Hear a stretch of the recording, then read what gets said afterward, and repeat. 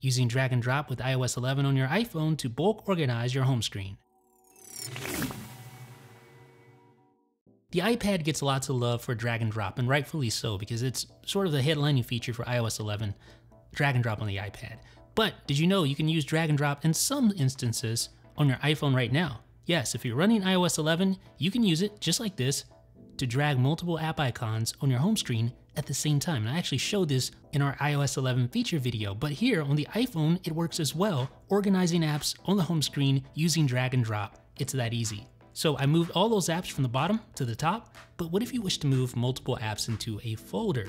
Well, I'm going to show you how to do so right now. All you need to do is place your device into wiggle mode, so just tap and hold on an app icon, like this, and then drag, and then tap on each app icon. Sometimes I notice that you have to double tap to get it to add to the stack. And that could just be a bug. So just place the stack on top of a folder and release it just like that. So you've moved all those app icons into a whole nother location inside this folder on your home screen. But one last thing, let's try to move multiple app icons, including a folder, over to another home screen page. So go into wiggle mode and notice the folder has been added to the stack along with additional app icons. And I just drag it over to the next home screen page and release.